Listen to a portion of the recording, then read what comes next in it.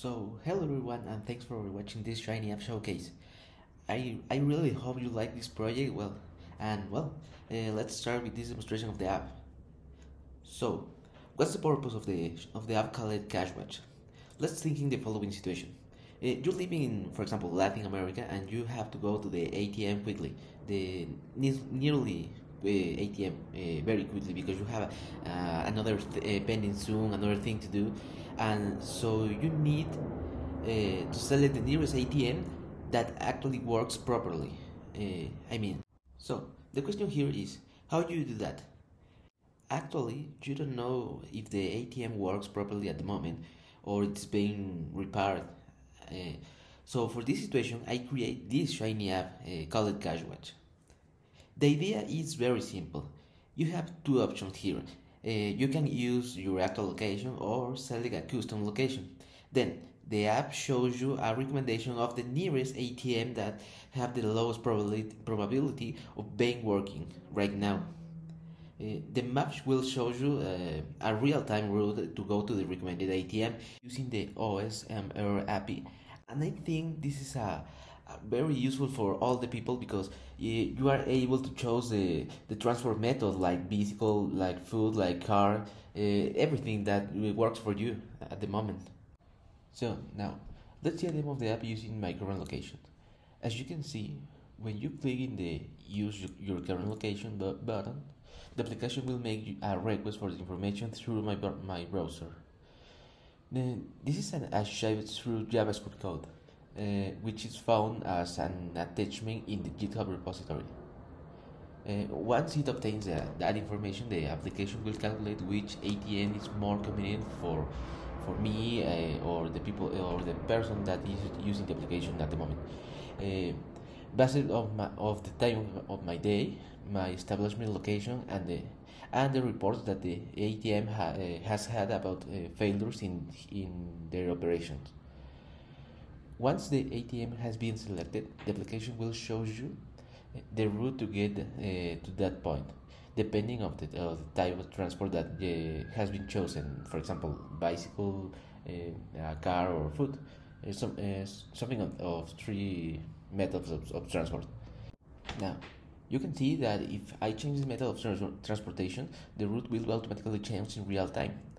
This is the main function of the Shiny app. However, it also provides you with more information in a general and particular way. At a general level, we can see at top of the ATMs that have had the most failures considering all their records. At a less general level, we can see a conditional text telling us which is the recommended ATM, and using the data, the text tells you the last failure date. Well, let's see a second example using an address in the browser. Putting manually the address. As you can see, when you start to write an address, the text input auto completes the information which just suggests the address. This is achieved thanks to the Google API, which will also generate the latitude and longitude of the entered location. So that from this recommended on an ATM. Something important to mention at this point is that an observer event was established like a conditional. If we select our current location, the program removes what we have writing in the text input, and otherwise, if we manually choose a location, it will remove the selection of the current location button.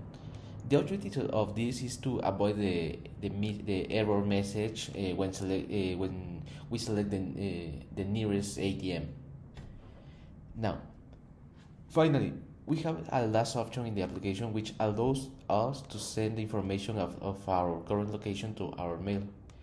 This using the Gmail R package and obviously using the Gmail API. As you can see, when I put my actual mail, this automatically sends this information to my mail account.